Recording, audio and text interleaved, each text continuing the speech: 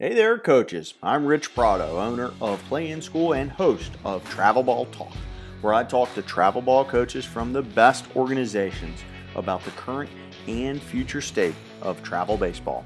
Today's episode features my friend, Nelson Gord, founder of the Illinois Indians and current director of baseball for NCSA. Nelson is as deep in the trenches of travel baseball as anyone in the industry.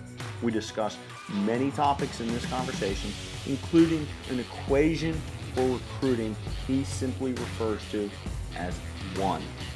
I hope you enjoy this episode of Travel Ball Talk.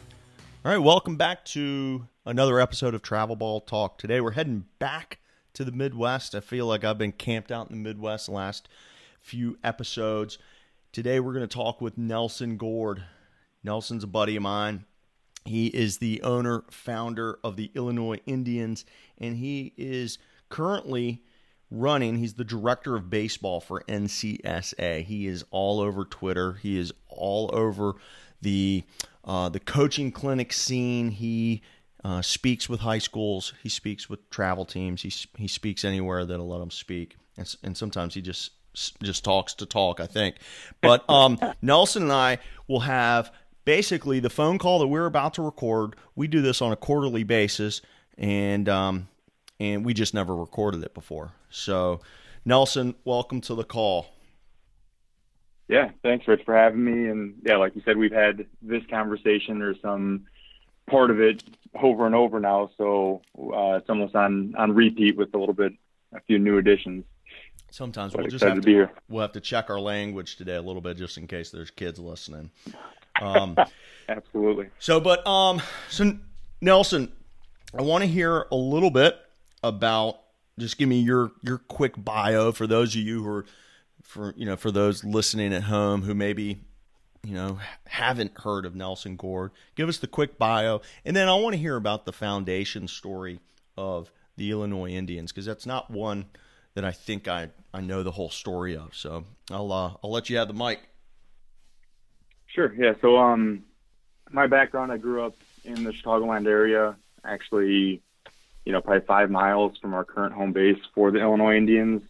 So, real familiar with the landscape, went to Buffalo Grove High School, was a multi-sport athlete, and, kind of went back and forth between playing football in college or football and baseball, knowing that baseball is probably a better route, but never really had the tools or resources or understanding how to go about that recruiting process. Nobody in my family had really been through it beforehand. And so it was all new. It was all kind of a novelty. Towards the end of my senior year, decided to write a bunch of letters to a bunch of Division I programs, because I'm like, hey, I'm the player of the year in this conference, and we have dudes getting drafted and guys going to Big Ten schools, and I think I could play at your place. So fortunately, UIC was in transition, Illinois Chicago, and offered me a spot on the roster as a non-scholarship player. They brought in 21 guys that year, so I wasn't. I guess it wasn't all that special, being that it was such a big class. But the timing was right, and from there, had a great experience at UIC. Graduated, and then went on to play a few years of independent ball in the Northern League, and signed a free agent contract with the Astros in 2007, and spent a spring with them. At the end of that spring, they offered me a coaching position, so I knew the writing was kind of on the wall with that, and then sailed off into the sunset with one more year playing independent ball down in Kansas City, and then hopped right into the coaching circuit. So that's the playing background. What year did you finish high school? Finished high school in 99, finished at UIC in 04, and then finished playing in 2007. You sound Sorry, exactly. I had a red shirt. I had a red shirt year in there as a freshman. You sound to me exactly like the kid that John Sarna with CSA, with Chicago Scouts Association, would be so passionate about helping right now.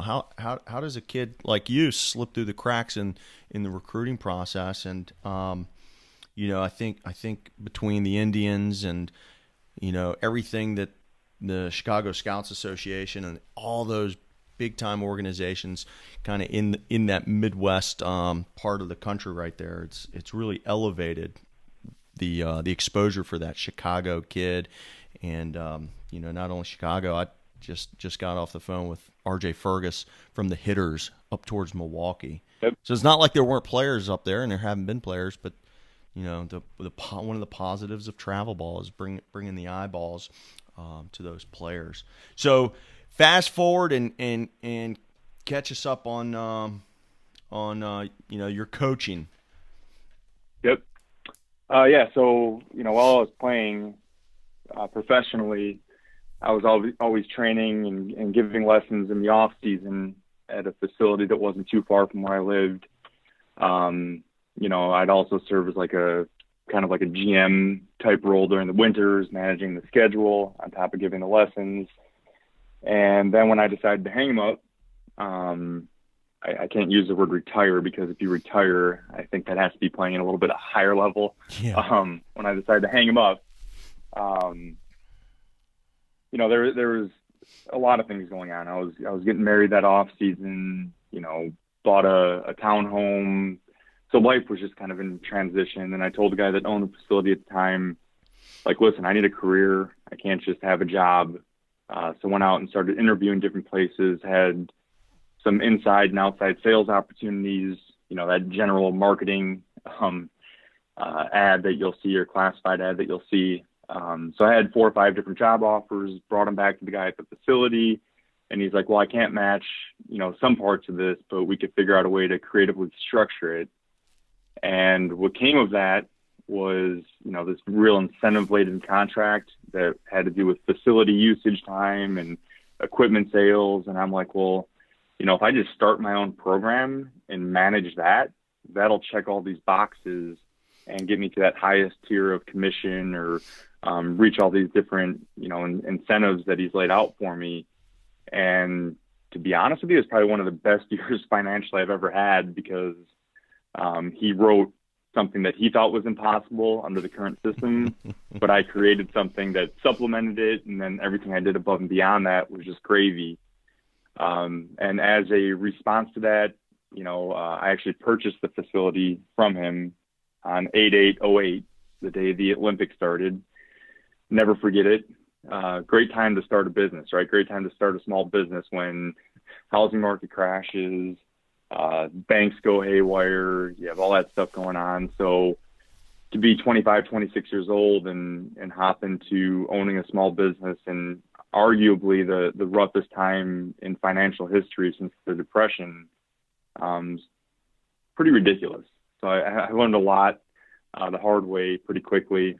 But, so much good has come out of it. The Indians obviously grew from just 3 teams, an 11, 12, and 13-year-old team way back then, to now, between the teams that are branded Indians and then the overall ITB, or Illinois Travel Baseball umbrella, we manage in one way, shape, or form, 25 to 30 different teams. And we probably pro bono consult another 25 to 30, just younger guys that were like me 10 years ago that are starting their own programs in different parts of the state that, we'll hop on a call like this and just talk about best practices and try to shorten their learning curve a little bit, and, then watching them grow and teaming up on future projects. Now, that brings us a little more current. You are with NCSA.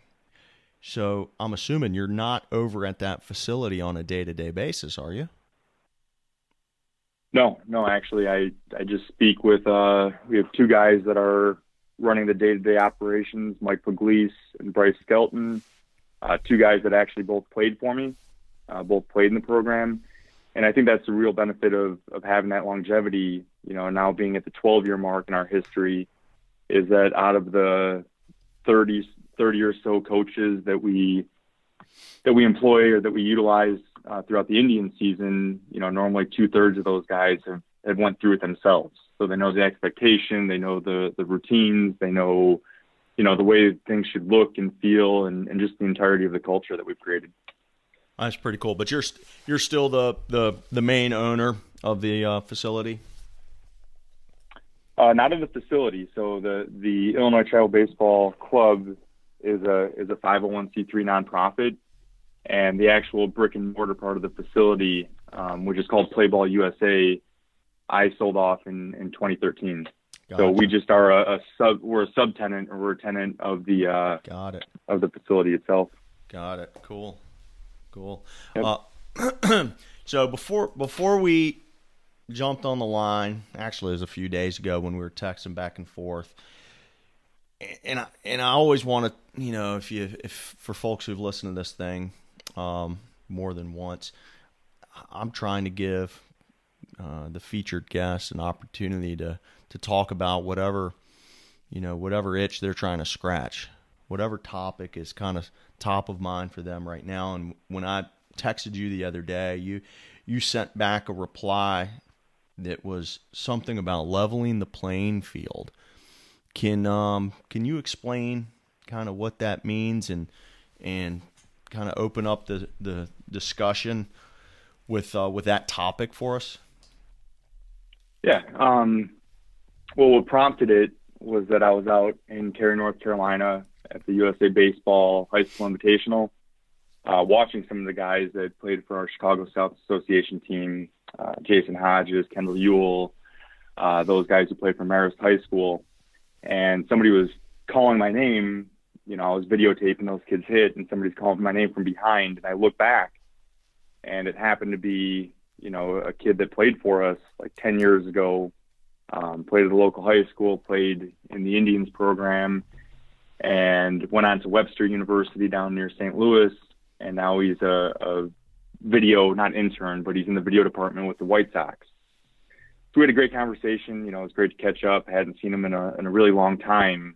But I asked him, like, hey, what advice would you give a younger version of yourself, or really any kid that want to play at the next level? And, the response was flattering, but not surprising. And he's like, I just wish I would have listened more to guys like yourself or other coaches that told me that I should have broadened my horizons or been more proactive in looking at different schools. And, that was really cool to hear. And, just being reflective on that, that's what made me send you that text message, because there are so many kids out there that, perception is reality in the moment. But oftentimes perception is far from reality, because you look all over Twitter and you look all over, the various websites, and people get all excited about, these guys committing to Power 5 schools. But they don't see the whole story, right? They don't see that the kid lasted a semester, went back to a junior college, went to a second junior college, ended up in an NAIA program, just because they were pursuing something and hopped into something a little bit too quick, rather than finding, what was the best fit or the right fit for them. They did what was, the right now decision. And in anything in life, normally that doesn't work out too well. That's, gosh, it makes me my mind race when I hear that. The first thing is, let's go back to the first thing. You were there videotaping. He was there videotaping. Yep. I've been preaching videotape for going on 11. No way. Going on 11 years now, guys. It's time. You got to get tape on your guys. There's a reason every single pro scout carries a stopwatch, a radar gun, and a video camera. He has a boss, and he wants to see it. Your word, coaches on the other end, listen to this thing. Your word is awesome, and we trust it. But our eyes want to see that swing. Our eyes want to see that arm. Our eyes want to see that body. Anyway, I digress. No, but yeah, I mean, we could. That's not a shameless plug, because that is the be all end all when it comes to everything that we're doing, whether it's player development, recruiting, player promotion. Video is at the core of all those things. And when you asked before about my history in the game, what actually transitioned me from those 11, 12, 13-year-old teams into really just staying in the high school market was my obsession with that part of it. We had some local high school showcases out here, and I went to the guy that had been running it for, nearly 20 years. And I'm like, hey, let me videotape all these kids. Mm-hmm. One, there was, my motive for growing my program and getting that face time with them. But most importantly, there were so many schools out there that, to your point, I'd call up on the phone or I'd send an email to, singing praises over a player. And the first thing they'd ask me, do you have any video on them? Yeah. And that was before like YouTube was as easy to use. And, like there were some hurdles there to overcome, and, the quality of the video that you can send between phones or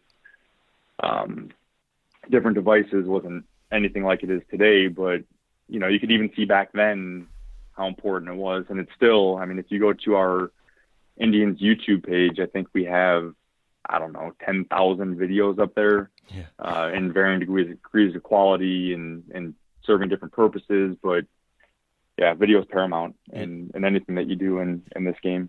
Paramount. So I want to take a quick break from this interview to ask you a favor. Coaches, I'd like you to text me video of your best uncommitted 2021 left-handed pitcher. Text it to 804-852-8468. That's my cell number. Once again, 804-852-8468. Now, do me another favor. Text me your best uncommitted high academic 2020 player. See, in the time it's taken me to read this message, coaches that partner with Play in School could have easily completed this task. When college coaches ask for film on a kid, speed matters. Access matters. We make film easy to use and organized with all of your players in one spot with no stupid passwords to have to remember. If you struggled to text me film on that left-handed pitcher and that high academic kid, maybe it's time you schedule a call with me. Text 804-852-8468 to set up a call. Visit playinschool.com/teams to see all of the organizations that already trust us with their college recruiting videos. Now let's get back to the show. Okay, so I did want to go back, and there's a couple of other things in your original story about that guy. Let's touch on when he talked about, just being able to kind of look backwards and realizing about how important it was to not only to be proactive, but to look for a place that's the right fit. How often have you or I preached this concept of self-evaluation, right? That piece is so critical to landing in a program that's going to be where you're able to have success, all kinds of success, success athletically, success academically, have fun socially, all of it. This idea of transferring, it sounds easy on paper, but it's a pain. And not only does it cost time, it costs money. When you're losing credits, and don't even get me started about the cost of college today. I don't want to go down that rabbit hole today. So, but something else that you were touching on, these kids who, are, call it the top of the top. They're super easy to identify. I can identify them. My mother can identify them. Okay, it's not that hard. We can figure out who they are, and when they're landing at a certain school, we're seeing it all over Twitter about, their coaches basically patting themselves on the back for getting a kid placed in, when you place a 6'4" left-hander who's 92 to 94 in the SEC, real tough. Do you need to pat yourself on the back that hard? And not right. Not to bust these guys' chops, but I see guys breaking their arms to pat themselves on the back. And again, it's like he's the easiest guy in the country to identify. And there's lots of those types of guys. Like basically the entire ACC and SEC looks like that. Those kids are better. Sure. So that's leading me to this topic that you and I have touched on before. It's like where where you see a lot of the, staffs of travel teams who are spending vast majorities of their time marketing a player who almost needs no help. Right. So well, talk about that for me. Yeah, well, it's not that they don't need any help. Right. They need a different type of help. 100%. Yeah, they need. Right.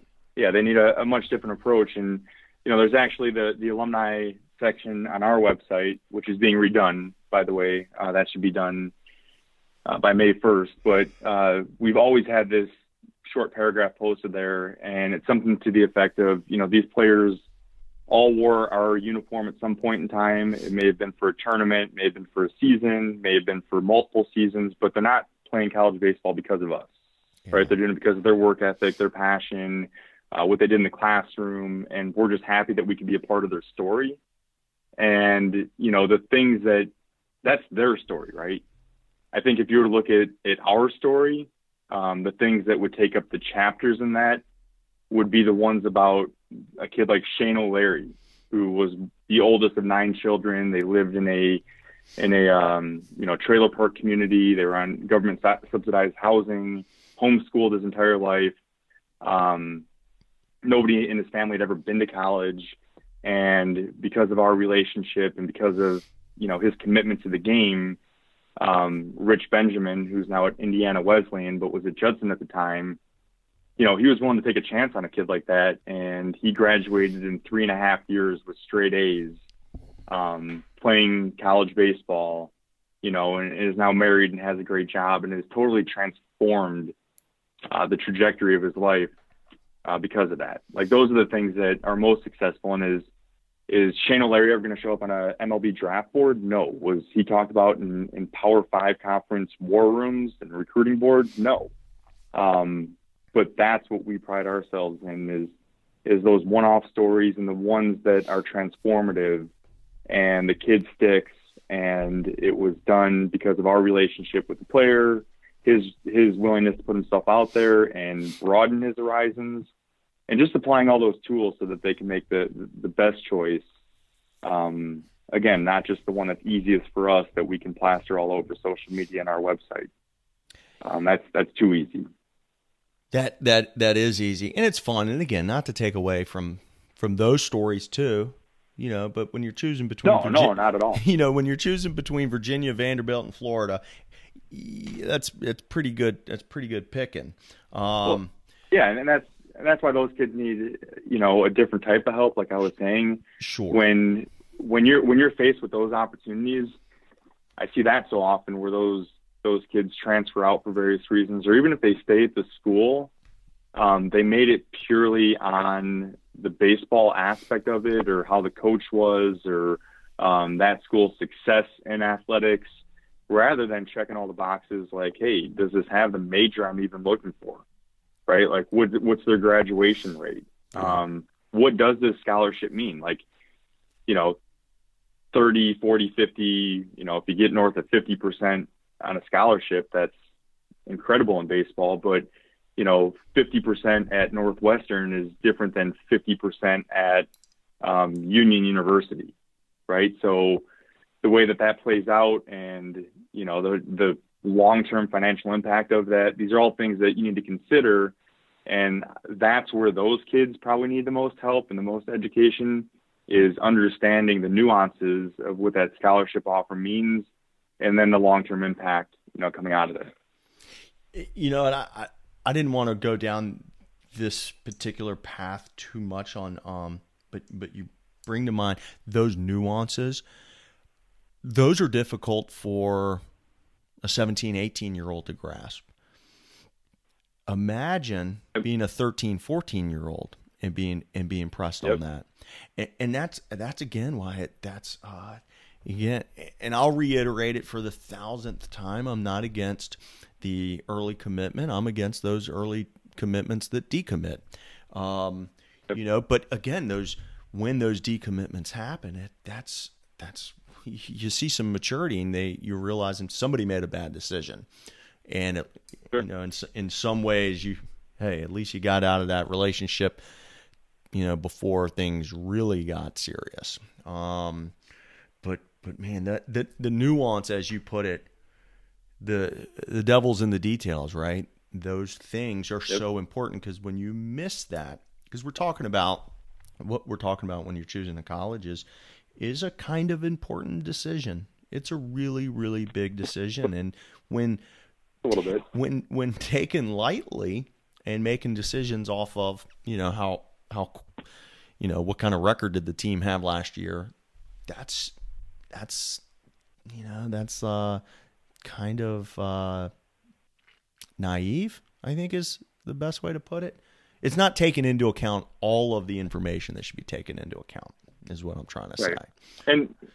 But on the opposite end of that, what is really encouraging to see, and we've seen it, over the past several years, and then just in the past week, if you look at the parity that there is in the game, in all college athletics, right? You look at the basketball tournament that just happened, and you see that leveling of the playing field. You look at the upsets, right? Just this past week in college baseball, you're seeing that those next tiers of Division I programs start to catch up in some areas. I mean, I think over a series, it's going to be still tough to compete because of the depth of talent. Sure. But just the access to information now is so much greater than it's ever been, that those that invest their time into doing that homework and understanding those nuances and seeing what else is out there other than just the schools they can name off the top of their head, they're having a lot of success. And that's cool to see, because you do see both ends of it with that, the ones that just jump into things and the ones that take their time and really treat it as a process and not just reactionary. Before we hit record, you talked about if there were a way to track some sort of national metric tracking, I don't even know, I guess the right word is retention, where Illinois Indians, at least in your mind, you feel like their retention once they land on campus is, in the top 1%. Why do you think that? How do you think that happens? What's the reasoning, and why is that important, first of all? Sure. Well, why is it important? Rhetorical. I think you said that earlier, right? Rhetorical question. Loss of credits, the amount of money, all that stuff. So it is super. It's at the highest level of importance to us to make sure that they end up at the right place. And again, it has to check all those boxes. But I think the reason that we're successful in that area is because they're educated on exactly that from such a young age. Like, we have our youth program that's branded as the Illinois Dodgers. We, for a long time, have done a 14-year-old, just 1 or 2 event team that we've taken to various places called the Chill, which we take. It's kind of like an all-star team of 13 and 14-year-old players, which is an introduction to our Indians program. But even when they are in 7th and 8th grade, even the top players that are the ones that could potentially be forced with or introduced to making one of those long-term decisions, we're educating them on the different division levels, the spectrum within each division level, that your top Division III teams, can on any given day beat many of the Division I programs. I use it all the time because Illinois is such an easy one to paint that picture with, because we have 90 plus schools in the state that play college baseball. Right now, I know they're in the top 5 for sure. They might still be number 1, but Concordia University, right? They're top in the books in Division III. North Central is always up there. Augustana's been up there. Illinois Wesleyan's won a Division III national championship. You look at Division IIs, right? Illinois Springfield was number 1 in the country for a while last year. You have your Lewis's, you have you have all these schools, Quincy, which we've sent players to. You have quality Division II programs. And then we have a dozen or so Division I programs, right? From Chicago State, who's not traditionally very strong, to our Illinois, Northwestern, our Big Ten programs. We have teams from the Valley and from the Horizon League. And I just ask them, if you look at what we've done in junior colleges, NAIAs, Division III, those are the ones that are going to the end of the year tournaments every year. It's a lot harder for those in-state Division I programs to. Oh, and you couple that with the fact that Division I programs have significantly less money to give you, that you're going to be out of pocket a lot more in Division I program than you would at any of those other ones, regardless of what the sticker price is. Like, what is your best decision? Nobody ever says, okay, I want to be in a lot of debt and I want to sit on the bench. So what the one route oftentimes is going to equate to, whereas, some of these other options that we have are fantastic, right? Oakton won the Division III NJCAA national championship last year. Only one team can say that. Yep. And we didn't have a lot of other teams even make the tournament at the higher levels. So I think that's why. It's just the education, it's the learning curve, it's being transparent with the parents and letting them know that regardless of what school that you end up at, it's going to be pretty damn good, right? You're going to have a great experience. The dudes on your team, your teammates are going to be the best men in your wedding, the godfather of your children. And whether you're on a campus with 30,000 kids or 3,000 kids, it's not going to change the 30 dudes that, have a name across their chest and a number on their back that are playing for the same mission as you. Good stuff, man. Let's talk about the Indians for a second. What do you think the Indians' kind of special sauce is? What are y'all doing, different or better, unique? Something, obviously you don't have to share trade secrets or anything, but something that a coach listening on the other end might be able to pick up and implement with his guys, whether that's something on field or whether it's off the field. It might be in the back office. What is something that you feel has given y'all some edge? I know we were talking about it a little bit earlier about the group training aspect. We've been doing that for 6-7 years, where so much of the baseball training industry was built around individual lessons, which certainly have value, right? They do, and it's no different than having a tutor, right? But what it does eliminate is that interaction or being able to see others engaging in those activities, or learning from watching your peers or seeing how coaches interact with other players, right? Yep.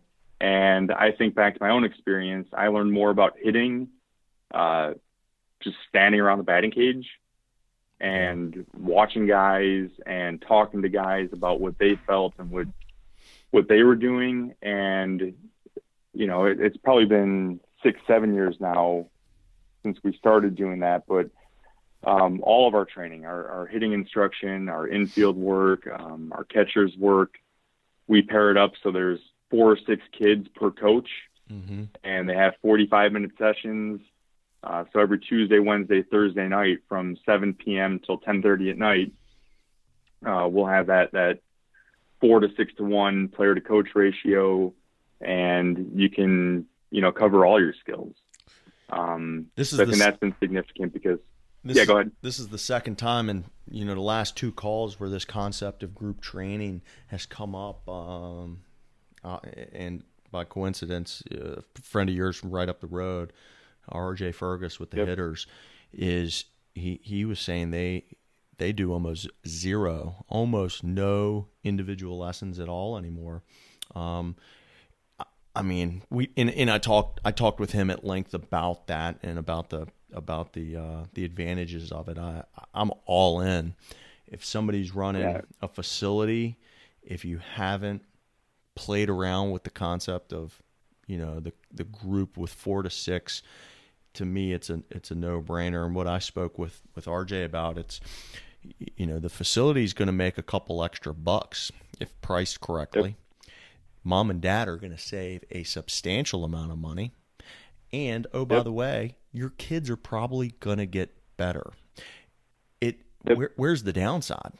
Where's the downside? There's none. And that's exactly right. Like you're maximizing, I don't want to say profits, but it's the most cost-effective way of doing it, both for the family and for the facility, and it's really scalable. Yes. right? So if you have a group of 4 to 6 athletes that are working and one dude can't make it because he needs to study for a test, it doesn't send you into this, like, what do I do? I have to fill this spot. Right. And on the opposite end of it, going back to that example I used before of the kid that was homeschooled and, didn't have any money, that's a great opportunity. If you have a group of like 3 or 4 kids and you have that kid that really is a financial hardship case, yeah, that is coming from a great distance, or that you just know, like, he wants it, and your decision to be able to serve him could set him off into something much greater. You could slot him in there, and it's not taking money out of anybody's pocket. Yeah. Nobody's going to bat an eye at it, and like, you are doing something so powerful for that individual that you couldn't do in an individual lesson type setting. So yeah, just a multitude of reasons why, like you said, like, what is the downside? It's amazing. I hope that people who are running facilities are taking note of this concept.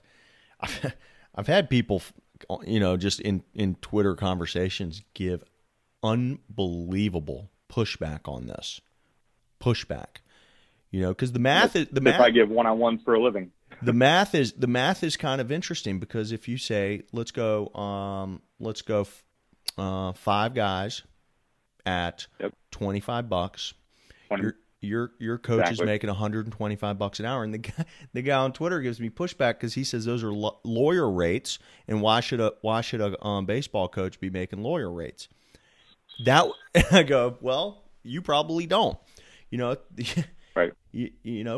But that's on the opposite end. I mean, that's if you do it just a one-on-one, then it takes a lawyer to be able to pay a hitting instructor $100. So really, like, you've created this systemic issue where only the rich kids can get better. On the opposite end of it, which, from our past conversations, that's the thing that I probably fight against more than anything is, continuing that divide. Well, right, because the flip side is that, well, but mom and dad now only have to pay $25. That's huge. Beautiful thing. Versus the standard hour rate these days seems to be north of $80. Depending on what part of the country you're in. And if mom and dad want to pay it, cool. I just think the group model with maybe a token one-on-one is probably a great plan of attack. Yep. So let's talk about. And I'll give you. Go ahead. Yeah, I was going to add one more thing onto that. One really interesting thing I did when I was still in the facility day in and day out. I actually upped it a level where I told a couple kids that I knew had really high ceilings that could have easily went down the wrong path. Mm-hmm. I'm like, listen, I'm going to do the opposite. I'm not going to charge you to come in. I'm going to charge you if you don't show up.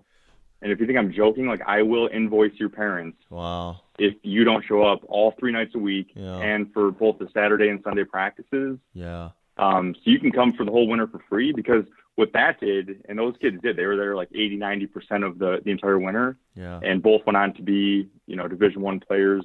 But more importantly, they stayed out of trouble. Is what? More importantly, they stayed out of trouble and they were in your facility working. They stayed out of trouble, were in the facility working, but then in that group setting, all of a sudden you have the cream of the crop of the talent of your kids that other kids in the program are able to lean on and see put in the work and learn from.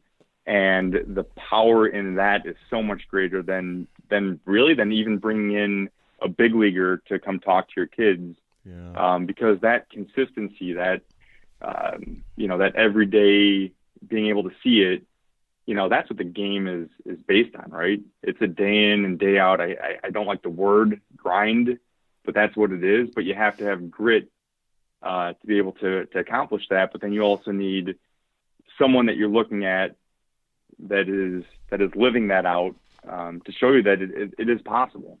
And I think that really, influenced a lot of these kids that are now, and juniors and seniors that were in 7th, 8th grade or freshmen when we were doing it with those guys. And that's perpetuated itself as well. So it's neat to see.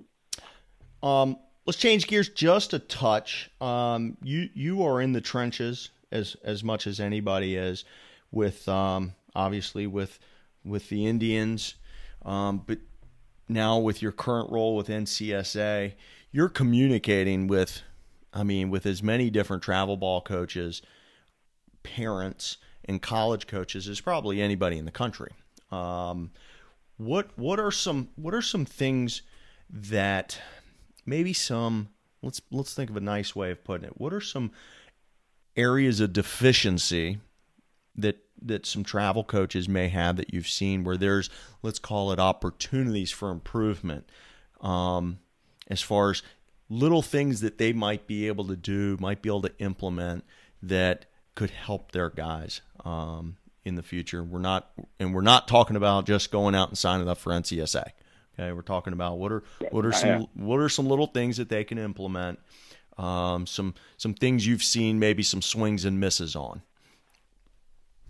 Well, two things. One, I think there is a lot of guys that just pick one path and go all in on that and are afraid to utilize different things. There's a lot of like exclusivity, whether it's a social media channel or a specific type of tournament or tournament host or recruiting channel or video. Like they just align themselves in one way and don't realize that on the opposite end, the college coaches and the parents and the players are consumers that are using different channels. So there's going to be some swings and misses. You can't just match things up one-to-one and hope that they're going to work out okay.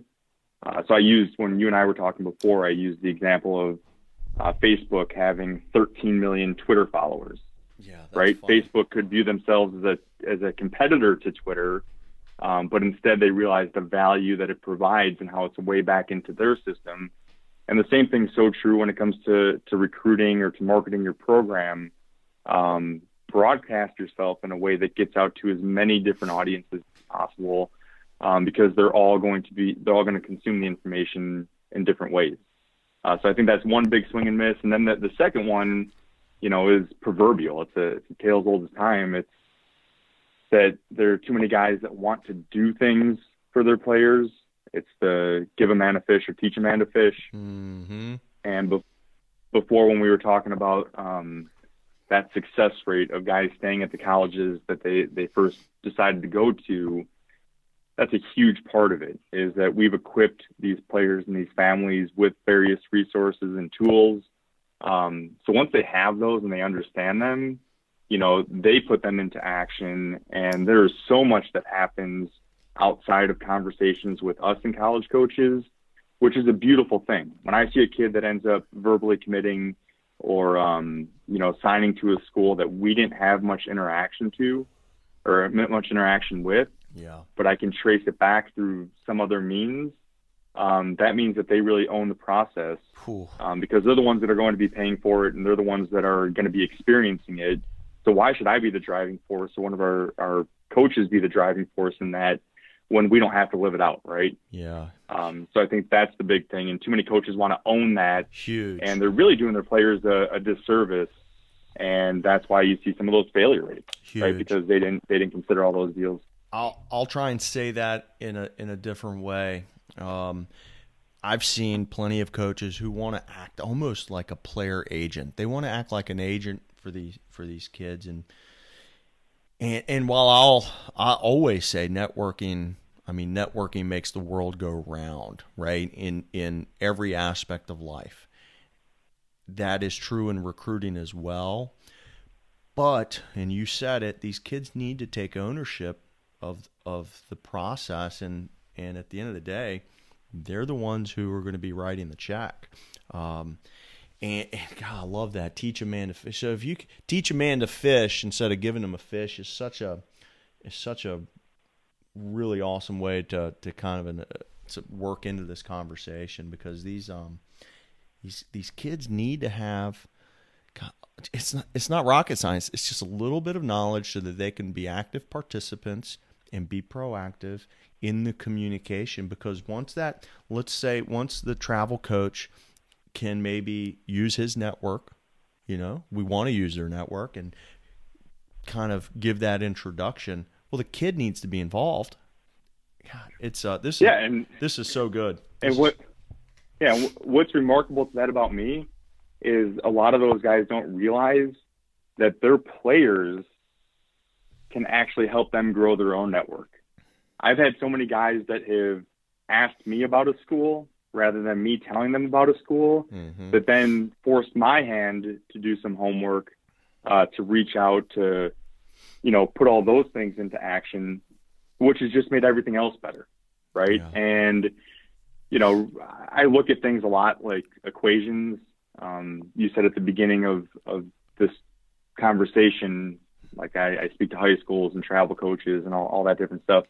But I was at a high school earlier this spring, and I just came up with this equation and this acronym, and it was the word one, O-N-E spelled out. And it's that your opportunity equals your network, times your effort. Ooh.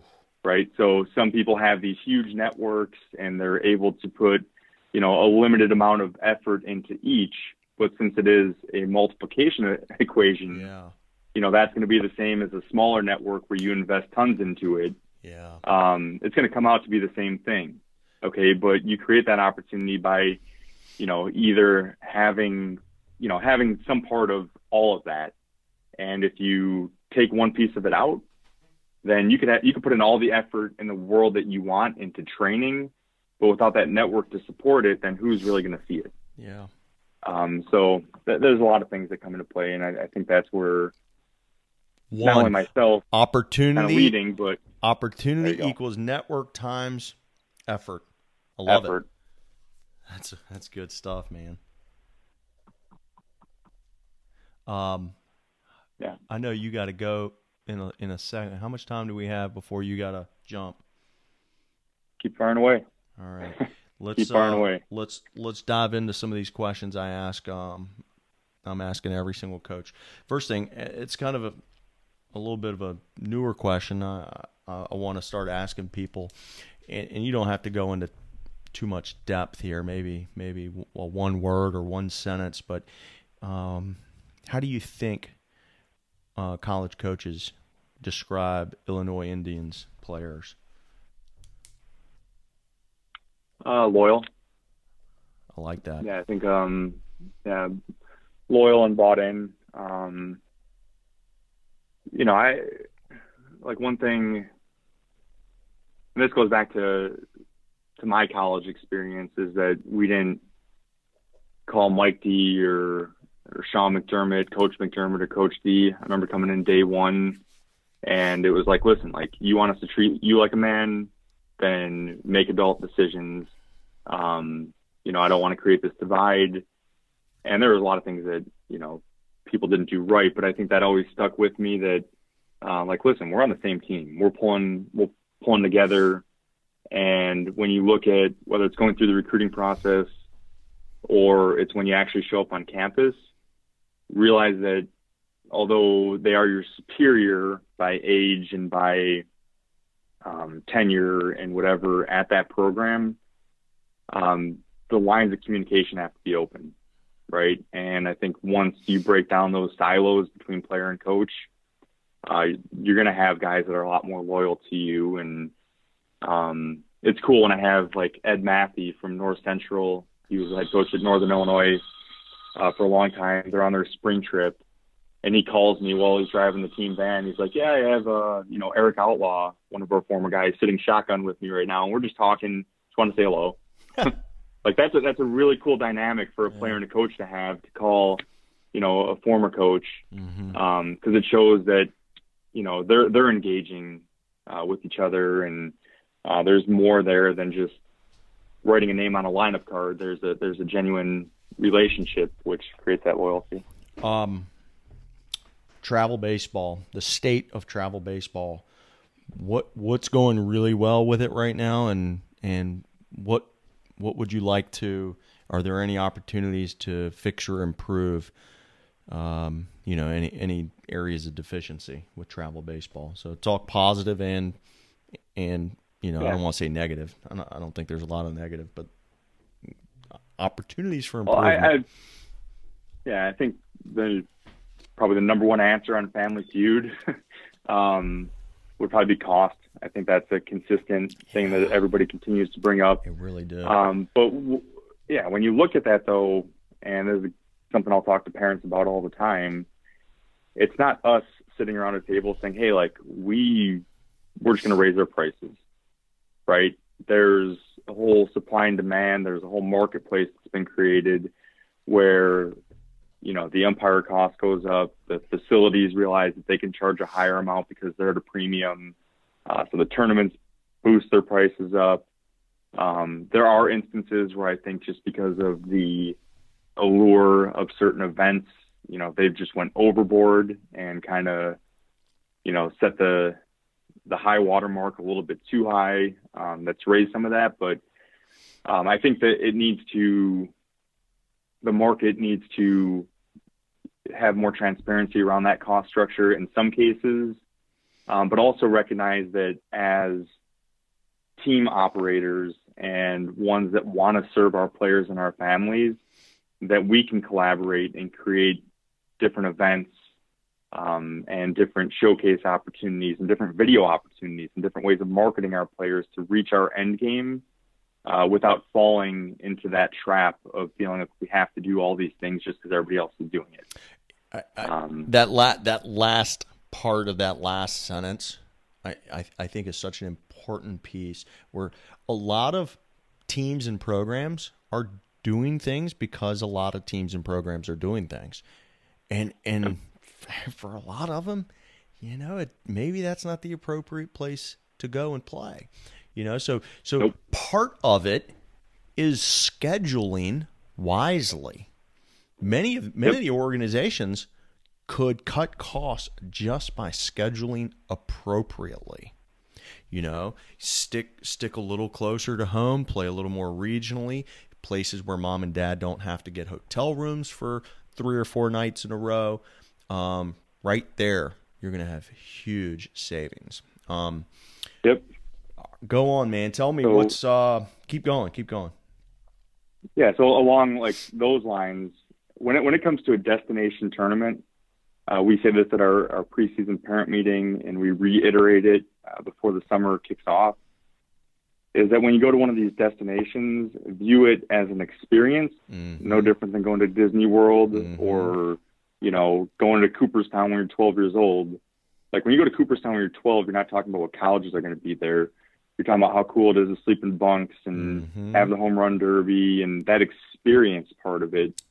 Yeah. Treat the high school summer destinations as that. Yes. And if you go into it with the outlook like I need to be seen here, and you also don't have a game plan in place leading up to it as far as coach outreach and, you know, a marketing plan coming out of it, like you're not going to have recruiting success by going to, you know, Atlanta or Houston or Fort Myers or wherever it might be. So you're going to come out of it feeling unfulfilled. Yes. So there's that part of it. And then what we've also done to ease that on a lot of families is we own 2 team vans, right? So under a traditional model, if a family wants to go down to a week-long tournament, they're going to end up spending $2,000, $3,000, $4,000 as a family between transportation and hotels and meals and everything. So we fixed it on a per player per day price, and that's for every event. And the idea is like, listen, mom and dad, I know that you're already financially strapped and you're putting in more hours at work, and like, listen, I get it. I'm a parent as well. So how do we expect you to do all those things and miss a week of work? Yeah. And, you know, have to like babysit, you know, like we will take care of your kids. We will give you a professional agenda and itinerary the same way you get in college ball. Yeah. You'll know who you're going to be rooming with. You're going to know where you're going to eat breakfast, lunch, and dinner. We're going to take care of your son. And, you know, if you trust us with that over the course of 4 years of high school summer, you're going to save, and we show them a spreadsheet, you're going to end up saving $15,000 to $20,000. Okay. So if cost is an issue, like that doesn't, and what that also does, going back to the team training side, again, if you have those kids that are a true financial hardship, not people that are begging for money, but the ones that like genuinely need it, you could take that room of 2 or 3 and add a third or fourth in there, and nobody bats an eye at it. Like, listen, this family needs help, and we're not asking you to open up your pocketbook. We're just asking you to open up your arms and open up your mind and your heart and realize that this kid needs it. And they're cool with it. So that's the way we try to make all that work. Something about you Midwest guys, to bring RJ back up again. He mentioned the van thing as well. Yep. And he said depending on the mix of guys and the event, sometimes they get away with taking, I think he was saying a lot of times they can get away with taking just one of the 15-passenger vans, because he says a lot of times they'll have 2 coaches, 13 players will go in the van, and then there'll be, call it 3 or 4 kids whose parents will go on that longer trip. He says it just works out. A lot of times it just works out like that, where they can get away with just the one van, which is, for anybody who's done the van, the caravan down a long highway for 10 hours, it's way easier with 2 drivers in one van than it is with one driver for 2 separate vans. That's tough. Exactly. But and one thing that, and going back to like the business lens, looking at it through that. Yes. We realized when we started that transportation program for the kids that we were spending, 15, 17 grand a year on van rentals. Oh. And we're like, okay, well, this doesn't make sense. And then also, knowing that a lot of the guys that you hired to be those travel coaches as a head coach or an assistant are guys that played for you that recently graduated. They're 23, 24, 25 years old. Then you have that 25 or 26, I forget what the number is, having the difficulty in renting vehicles for kids under that age to drive. So we've circumvented that, and then we've, again, made it more cost effective to us as a program and passing those savings along to the parents and players. You mentioned something, the term destination tournament, this destination event. I've said it before where, I think Atlanta has turned into the Cooperstown of the older age group. It's an event no different than Cooperstown, and like you said, and this goes for any event, if you're not putting in work on the communication side before you go, the likelihood of a coach just showing up and bearing down on you is pretty low, unless you're a guy, unless you're a dude, and then you're going to have a bunch of those.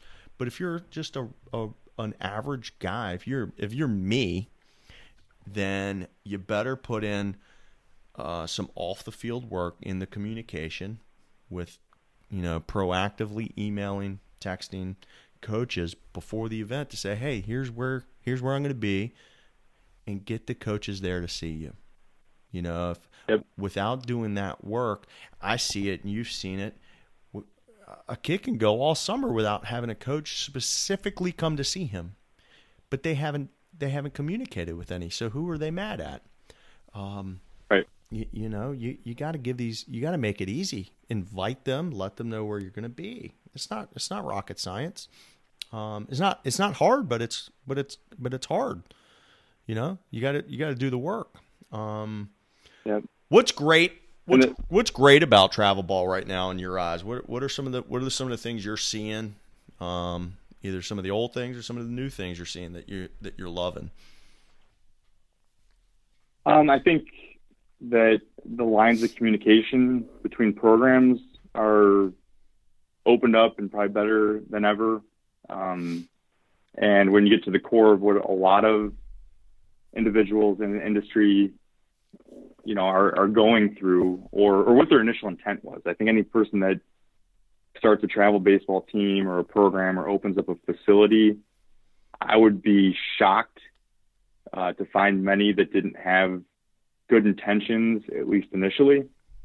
Yeah. So I think if you're able to get to the core of that and then learn from each other, good things start to happen. And because of social media and because of, just the way technology is and these different events and the different coaching clinics, there's been a lot more of that engagement. Even something as simple as, it's probably only been, I've been part of the ABCA for 15 years now. But it's really only been in the past 5 years where that kind of acceptance or that welcoming to the travel ball community has occurred. Yeah. So bringing that whole market into it, and then, having that interaction with the high school coach and with the college coach and showing how, like, hey, we're all in this thing together. That's really improved the overall experience and the understanding of it. So I think that's really, really good. And coming out of that, you're seeing things happen like the Chicago Scouts Association and these one-off round robin events and more this collaborative type of line of thinking. So that's really helped things in travel ball. Love it. Kind of move it in the right direction. Love it. Yep. Listen, do you have any parting words? I think this would be probably an appropriate time to let you actually go to work. But do you have anything else on your mind at this current moment? Yeah, the only thing I was going to say, and it was more about the player communication, and advice for other coaches, is that when you get something inbound, which we all do and all players do, they get inundated with camp invites and, hey, come see us, or we're going to be here. And you may not have a player that meets that specific need for that coach. But if you could say, hey, you know what? We don't have that guy right now, but we played against this team a few weeks ago and they did. You're going to be a lot more credible. You're going to earn the trust of that program. And then when you speak up about one of your guys, they're going to be a lot more apt to listen. Yeah. And I think a lot of the relationship equity that I've built over time has been through guys who never played for me, but just others asking questions and me being honest with them and saying, like, hey, like, I saw this guy, I saw him once, and he looked like, and my understanding is he's what you need. And that's really helped out. And in the same right with players, one thing that we encourage them to do is when they're going to email a coach and saying, hey, we're going to this tournament or that tournament, include a link to our whole roster in your email to the coach, right? Because how cool is that? Like, hey, I'm a 2021 catcher and I'm interested in your school. And the coach is like, well, you know what? We just brought in 2 freshmen this year. We got 1 on the books next year. We're probably not going to bring in a catcher in that class, but we're looking for a couple arms and a middle guy. If all of a sudden they can see the roster and they're like, oh, well, this kid looks pretty solid, and they have video on their profile, right? And they have grades up there, but they're able to tie that back in. Now that's a reason for that coach to come out and see the player that sent the email, but also an opportunity for that player's teammates, and that many-to-many relationship really is how you maximize that network effect, where a lot of travel coaches and a lot of players just do one-to-one, right? One college, one player. Yeah, one player, one college, one coach, one coach. Yeah. A rising tide raises all ships. That's quite profound and very true. Good stuff, man. I appreciate this. Like I said, this if you're still listening at home, if we haven't lost you by now, this is the type of call Nelson and I do about once a quarter. As a matter of fact, most of these phone calls of the guests we featured are guys I talk to about once a quarter, and I'm glad we're starting to record these things. It's been a lot of fun. Nelson, I'm going to put all your contact info on the show notes, but over on Twitter, you're at Nelson Gord, and definitely you aren't shy to interact with anybody. So definitely hit Nelson up at Nelson Gord over on Twitter, and we'll put the links over to the Illinois Indians as well as your NCSA contact info as well. Man, I appreciate it. It's been fun. Time flies when you're having fun. I think we're going to have to do this a little more often because I'm just looking up and seeing what time it is. And again, I know you actually have to go to work. Yeah, there you go. So we all do, but it's not work when you do what you love, right? You Cliche, but true. Preaching to the choir, man. I'm wearing my flip-flops, and I know it drives baseball people wild. So I'll talk to you soon, man. I appreciate you. All right, Rich. Thank you. I'm having so much fun bringing these shows to you each week.